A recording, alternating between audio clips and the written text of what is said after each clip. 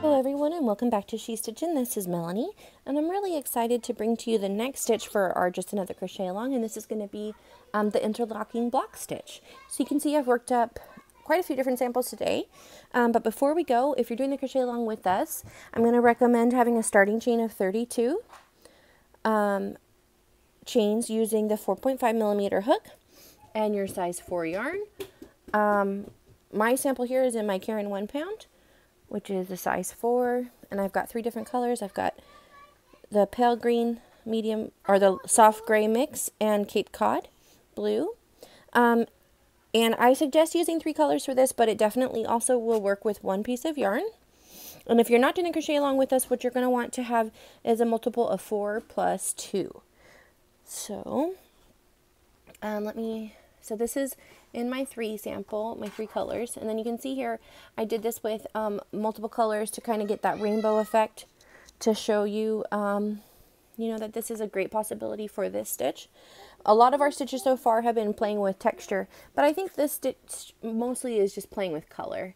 But I'll show you a few examples here about what that will look like with 1 yarn. So just a moment. So the first sample that I want to show you today in 1 color is my crochet along scarf that I'm doing.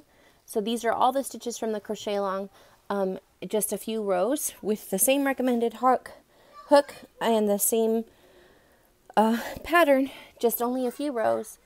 And it's also is using a size 3 yarn. This is a penguin moose.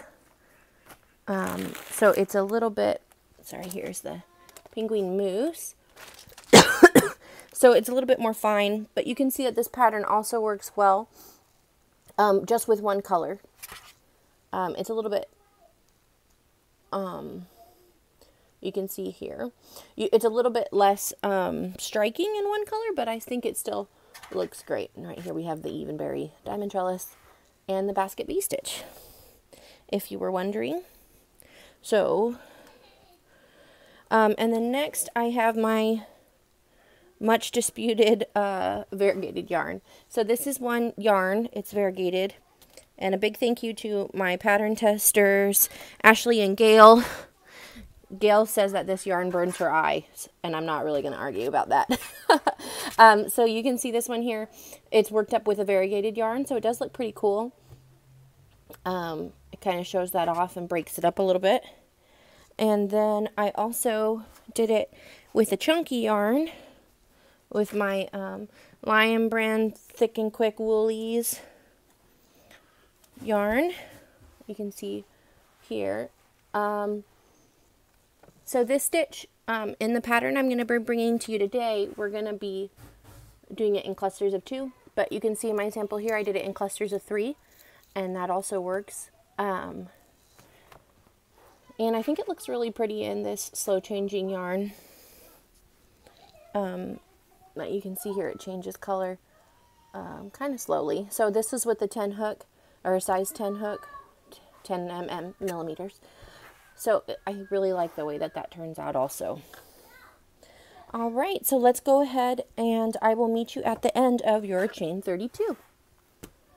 Okay, so I am here at the end of my chain of 32. So this pattern is going to have a 2-row repeat. And the very last row of the pattern is going to be a little bit different, so make sure you check at the end of the video how you can get that last row to not have any holes. So if you follow the 2 pattern repeat, you're going to have holes. But just stick around to the end and I'll show you how we do that. My other samples in the back, I have my Granny Spike cluster and my basket V-stitch in the background here. And that's because all of these 3 stitches all use the long double crochet or the spike double crochet. So that's something that I will introduce you to. So here at the end of my chain 32, what we're going to do is we're going to skip 3 stitches and do just a normal double crochet into that 29th chain from the end. So just a normal double crochet is going to start with the yarn over, place it into the bump, or I like to use that back bump on the chain to keep my borders nice and straight and to prevent curling. Then we're going to yarn over, pull loop through, and then yarn over, pull through 2, and yarn over, pull through 2. So I'm kind of expecting that you already know the double crochet, but I did want to make sure you know that I'm using American terms here. So this first chain is going to start, or the turning chain is going to count as a double crochet. And then we have our second double crochet. Then what we're going to do is chain 2. And what we're going to do here is skip one chain, skip a second chain, and go into the third. So we're doing 2 chain and we're skipping 2, and then we're going into the next one with another double crochet. So and then another double crochet right after that. So your repetition for this row is going to be 2 double crochet, chain 2, skip 2, and that's what you'll be repeating. So chain 2, 1, 2, skip 2, and then do 2 double crochet. I don't know if you can hear my kids in the background. They're quoting Hotel Transylvania. Silly kids. All right. So go ahead and complete that all the way across the first row, and you should end up with 2 double crochets in the last 2 spaces. So I'll meet you at the end. So here I am at the end of the row. I'm just going to do that last double crochet with you. So yarn over, pull through 1, pull through 2, pull through 2. And then what I'm going to do here is I'm going to pull up some slack, and I'm going to place in one of my stitch markers here so that we don't lose the loop. And I'll show you how I did this with the 3 yarns and pulling the color up the side instead of having to do this every row. So then what we're going to do is I have our second piece of yarn here with the slip knot already on it, and we're going to turn our work. So and then what we're going to do is just join this with a slip stitch. So you have the yarn here, yarn over, and just pull through 2, or just pull through the 1 loop. Okay, so if you're not changing color, or if you're changing the color, everything will be the same from here out. So what we'll do here is just chain 2. Now these 2 are going to be representing these 2 double crochets, and then now we're going to start doing the long double crochets in the pattern. So we're going to do 2 long double crochets into each spots here, and I'm going to go ahead and call these windows just to make everything, this chain space created here, I'm going to call that windows throughout the rest of the pattern, just to make it a little bit easier to communicate with y'all. So now what we're going to do, so we're going to do 2 long double crochets into each of these spaces here. So the long double crochet is exactly like a regular double crochet, except it's going to go, instead of going here into this row, we're going to go down a row. So for this row, we'll be working into the chain. So just place in your hook like a normal double crochet all the way through. So stab it all the way through and yarn over through the back, and then pull the loop up. And what you're going to want to do is make sure you pull this loop up nice and high, so that it doesn't pull on that bottom chain too much, okay? And then yarn over, pull through 2, pull through 2, just like you would with a normal double crochet. Alright, so let's go ahead and do that again.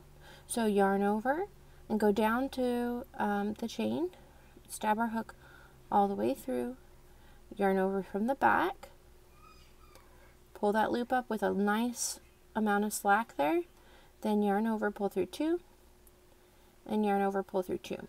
So those are long double crochets, and they're also called spike double crochets, which is where you get the name of like the spike granny clusters. So the pattern here, sorry, I just had to pull out some yarn. The pattern here up next is just going to be 2 chains. So that's going to create our window for the next row. So whenever you get to the double crochets from the row below, you're going to do 2 double crochet. And you're going to do 2 chain. And then we're going to skip over these double crochet and once again do long double crochets into both of these chain spaces. So place our hook through the bump, yarn over from the back, pull the loop all the way up nice and high, yarn over, pull through 2, yarn over, pull through 2. Okay, let's do that again. So yarn over, come down to the chain, stab it through, pull the loop up from the back. So you can see here the yarn's going all the way around the whole piece, or well, not wrapping around the bottom here, but it's going through that chain. then yarn over, pull through two, and then chain two. So that's what we're going to do the whole rest of the row. You're going to be doing long double crochets into each of these skip chain spaces from the base chain or the starting chain. Make sure to pull those up nice and loose so that this doesn't get too crowded and start to curve. And I will meet you at the end of this row. Alright, so now I've got to the end here and I've filled in all the windows with the long double crochets. So the bottom row is going to have 8 little sets of 2, and then this next row will have sets of 7 sets of 2. And then how we're going to end off this row is we're going to just do 2 chain, 1, 2, and then slip stitch into that turning chain there. So here's the top of the double crochet and then the top of that turning chain. See, we have the 3 chains. We're going to go into the third one here.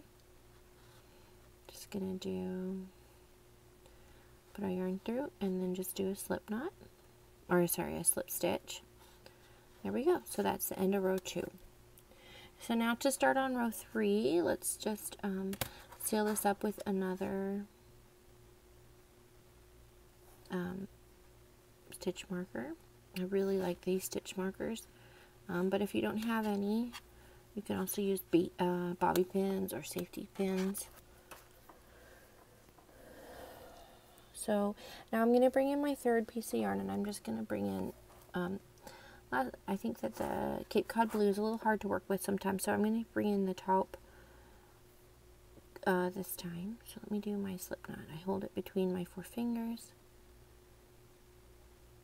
go under, up, and then, oops, pull this down. There we go, and then let that slide. And then what we're going to do is we're going to join that with a slip stitch. So like I said before, I think it's the easiest to do with 3 colors because then you can pull the colors up the side. But it does also work great with as many colors as you like. And it also works with a single color. So pull that slip stitch in. And now what we're going to do is a chain 3. So normally I don't like chain 3s on the end of my work. I normally do that chainless knitting double crochet, but it was a little bit hard to figure that out on this one because of the color changes and how it's weird. So I'm just going to stick to that chain 3. And then we're going to do a long double crochet here in the next stitch. So you can see this was that turning chain, and then this was the first double crochet. So now we're just going to do a long double crochet in there.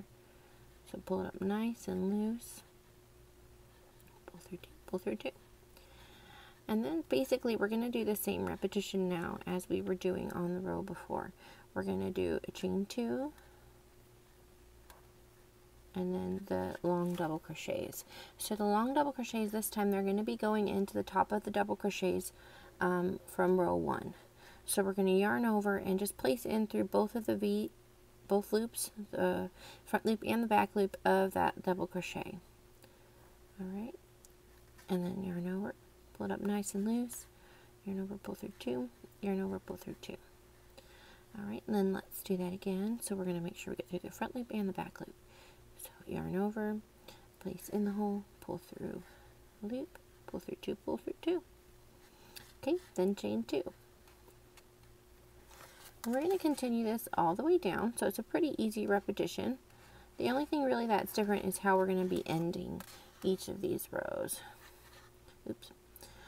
So go ahead and finish off this row, and I'll meet you at the end to show you how we're changing, how we're going to end the row, and then I'll also show you how I like to pull my yarn up the side of the project so that I don't have to cut it every row. So I'll meet you down at the end. Okay. So here we are at the end of the row. I've filled in all of the windows except for the last one, and I just want to fill in this last row with you. So we're going to do one more long double crochet in this double crochet that is still empty from row 1. I do find that I change the way I hold my hook when I'm doing the long double crochets. And then the next one, we're going to go into that same spot, that same top of that double crochet where we did the slip stitch to join the new color. So we're going to yarn over. So the last stitch is going to be a little bit different because we're going to be trying to change colors. So we're going to yarn over, pull through 1, pull through 2, and then we're not going to do the last pull through. What we're going to do is pull this up nice and loose, take out the stitch marker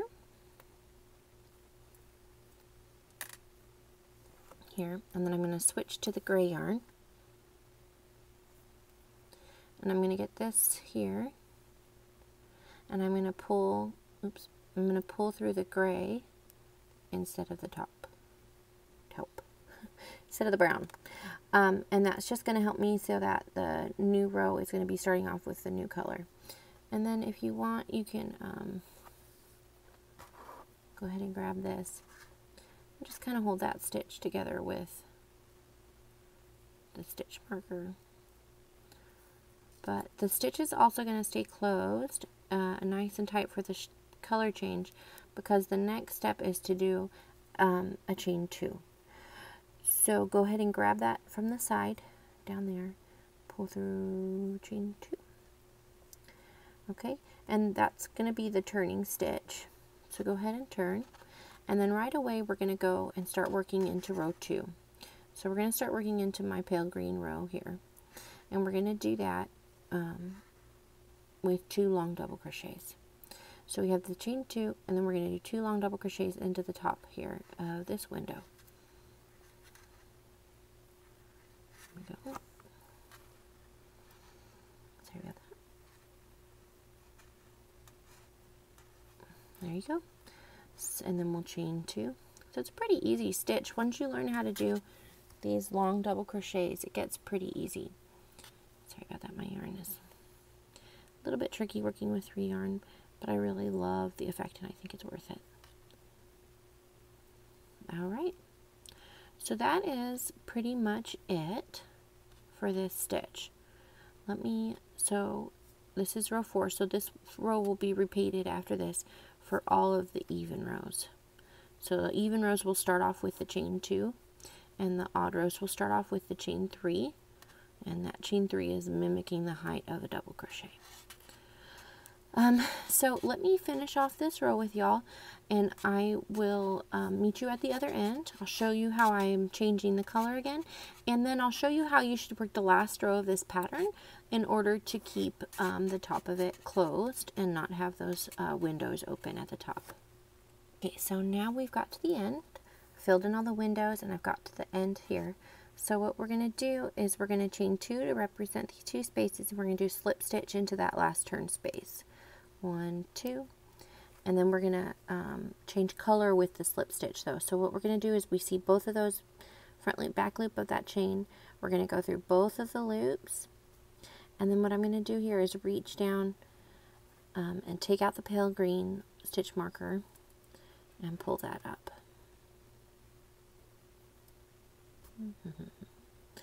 So a couple things to say about carrying yarn. The best way to keep it from tangling is after each row, pick up the skein or your roll and rotate it a little bit so that you're not tangling it worse. So I try to do that after every row, after I turn my work, so that it doesn't get too bad. So let's finish off that slip stitch. Remember, we just inserted our hook and then went down for the pale green.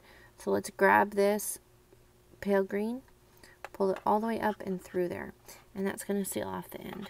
So you can see it's starting to get that repetition look.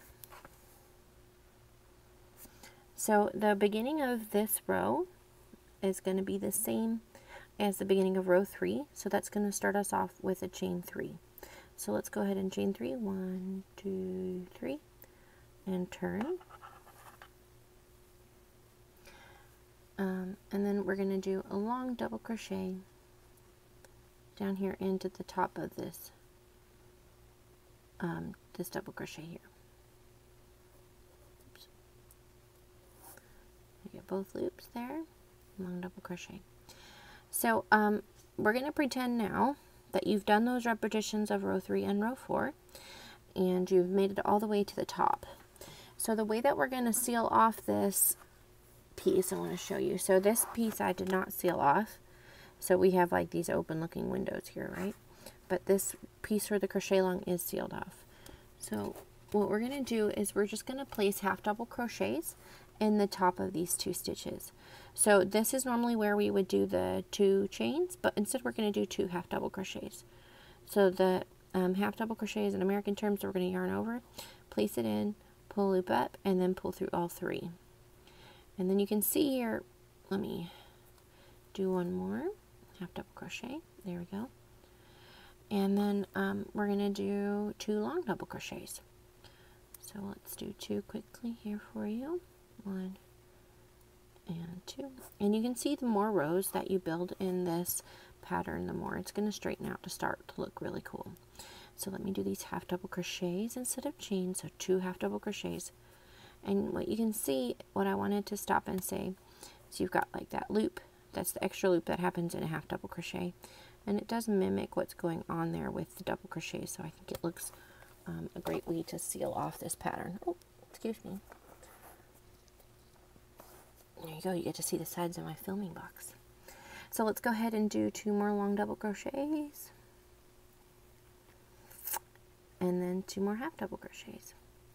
So like I said before, this is only for the ending rows. So if you're still working on the other rows and you need help, just go ahead and jump back to 1, 2, 3, 4, 5, to row 3, because we're all alternating. All the odd rows will be the same and the even rows will be the same. Okay, I've covered everything, and I really hope you enjoy this stitch as much as I do. I think it's a lot of fun. It's a great chance for color play, but as I showed you in those samples before, you can do it with 1 yarn, but I think it looks the best when you're using at least 3 different solids. If you were using 2 different solids, what you would get is like a stripe up the pattern, which also might look cool. So this whole row going up would be all dark blues, or all one color, and then this row going up here would be all a different color. And then I also want to point out that when you're counting rows for this stitch, it's going to go 1, 2, 3, 4, 5, 6, 7, 8, like that. So that's just about everything to say about the interlocking block stitch, but as always, if you have any questions, feel free to comment down below and I will help you out. Also, lots of help going on at our Facebook group, just another crochet group, where we're doing the crochet along together and sharing everybody's results. And a lot of people are coming to the game a little bit later. They didn't start off with us in January, and it's really fun to see them catching up and posting their results. And if you don't want to do the full squares every week, just doing a few rows for the scarf is also super. Oh, it looks like my kids got a hold of this. I was going to show you the scarf, but look, my kids wrapped it up. So the scarf is also a really fun way to learn all these new stitches, but at a much easier pace. So I've just been doing like 4 to 6 of the patterns, and it's the same hook size and everything. My goodness, my kids really made a mess here. Or maybe it was me. I'm kind of a messy person sometimes too. So you can see these are all different stitches from the crochet along. And I think it's a great alternative for doing, if you don't have enough time to do a full square every week. This is a really fun project to have. So we'll see how long it ends up being. I also have an Instagram, a Tumblr, and a TikTok if you want to check me out and see what's going on. Been having a lot of fun on TikTok recently. Found a nice, fun crochet community there. But if you have any questions, comment down below or reach out to me on the other platforms. And I hope you have a great week. And if anybody asks where I am until the next stitch, just tell them she's stitching. Guys, I did forget to mention, at the beginning I told you that this was possible with 3 double crochet, a triplet instead of a twin. So we were doing these with the 2 sets of double crochet for the interlocking blocks, but it's also possible to do with 3. So the only thing that you're going to do different is you're going to do 3 double crochet, and then all of the chains are going to be 3. It's kind of hard to see in this homespun wool, but so we're going to have 3 chains in between for the windows, and then at the beginning of the odd rows you're going to have 3 chains here, to 1 for each of those spaces, so you get the same length, and then 3 chains at the end. So it's kind of hard to see with the homespun, but that's a chain, that's a chain, that's a chain. Oh, that's the top of a double crochet. Chain, chain, chain. So if you want to try it with a 3, with the triplets, you can definitely do that. And I bet you it would even work with a set of 4 if you want your interlocking blocks to be a little bit bigger. So I hope you enjoy this stitch and all the possibilities, color-wise and stitch-wise. Have fun, guys.